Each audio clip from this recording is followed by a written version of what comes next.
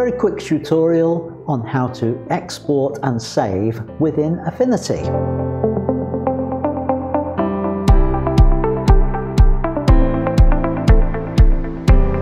Hello, welcome back to my Affinity tutorial series. This is only going to be a very short video, but just looking at the differences between saving and exporting within Affinity Photo. So let's hop over into Affinity. So this is the project I was working on in the previous tutorial.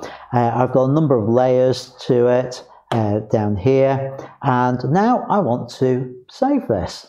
So File and Save. Now bear in mind that what I opened was a JPEG image. If I hit save, look what happens. It says that the document contains non-pixel elements. In other words, I've got layers to it.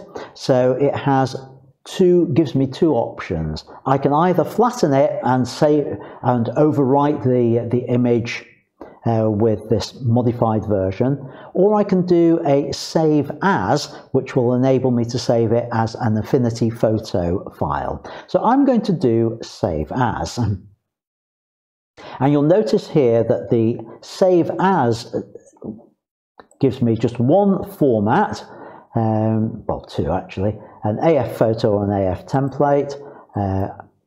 I'm going to save it as an AF photo with the same name, just different extension, and save. So there we go, and that has preserved all the layer information in there. Now suppose I wanted a JPEG version of this or some other format. File, Save As.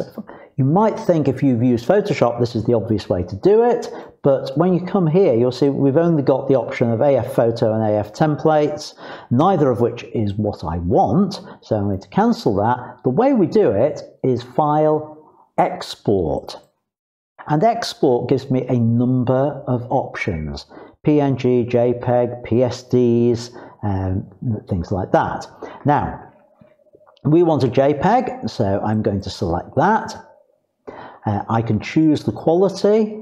I can actually adjust the size of it. So if I just wanted a smaller version to go online from this, I could say, 1024 pixels on there. I can move my quality down a little bit to save a bit of space. And notice as I'm doing that, it's recalculating the space. If I leave it at 100, it's quite a relatively large file, 766 kilobytes.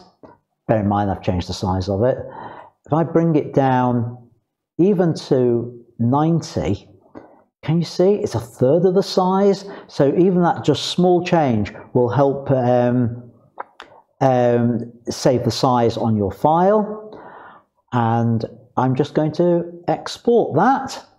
Offers is in the folder where I was, and I'm just going to say V2 on there because I don't want to overwrite my other files. So save, and that's done it. And that is how you export files within Affinity Photo. Short video this time, so hope you found it helpful. I'll see you in the next one, and until then, keep making great photos. Bye for now.